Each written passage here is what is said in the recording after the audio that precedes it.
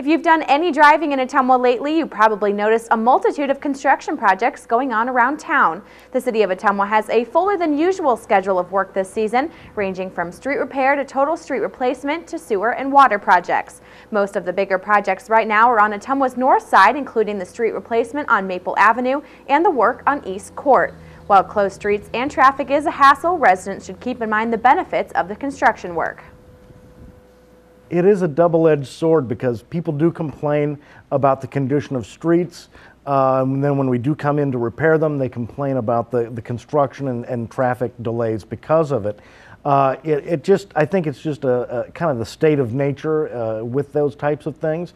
But once it's all done, things should return to normal very quickly. Most of the work should be complete by winter if the dry weather continues, and the two remaining projects for the year will be the second phase of the asphalt street repair program on Kyoto and Dubuque streets on the south side.